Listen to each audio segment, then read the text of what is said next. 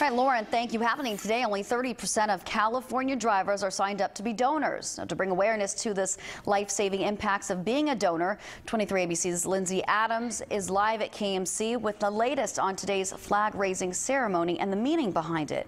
Good morning, Lindsay. Good morning, Aaron. As you were saying, KMC will be having a flag-raising ceremony, and this is all to bring awareness to the importance of being an organ or tissue donor. Have you ever had the air knocked out of you?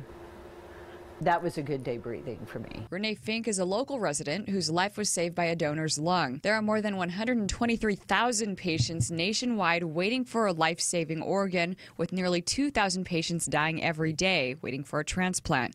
Only 30% of Californians have opted to get their pink donor's dot on their driver's license, compared to more than 70% in other states. Among the reasons for the low percentage are adults thinking they're too old or have a medical condition and rule themselves out of being a donor when in reality they could be. Today, Kern Medical Center is raising awareness and their flags about the importance of signing up to be an organ donor. I'm starting to grasp the hugeness of this whole thing.